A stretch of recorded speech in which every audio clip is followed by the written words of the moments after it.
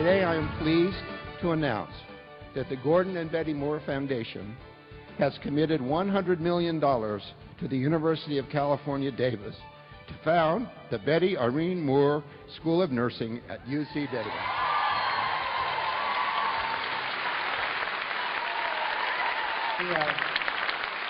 I might point out that this is the largest commitment ever made to a nursing school in the United States of America.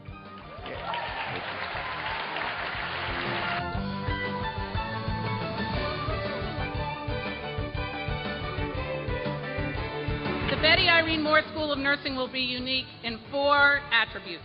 It's going to feature interprofessional team training. There's going to be scientific rigor and an emphasis on research.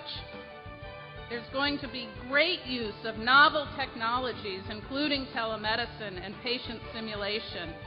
And we're going to emphasize leadership training, including a great partnership with our UC Davis Graduate School of Management.